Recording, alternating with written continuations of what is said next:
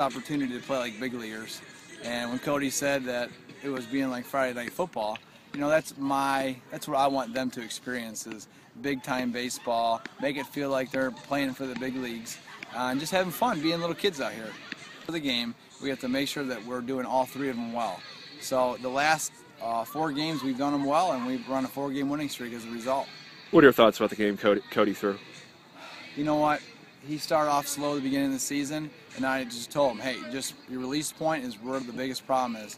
And I tell you what, he came out, he battled, and he threw a lot of strike ones, and he battled when he got behind the count as well. So it's more mentality for him, and I was real proud of him tonight. Got to ride the wave right now, and I'm very excited for the team because they're good kids first and foremost, and second of all, we're a pretty well-rounded team in all facets of the game.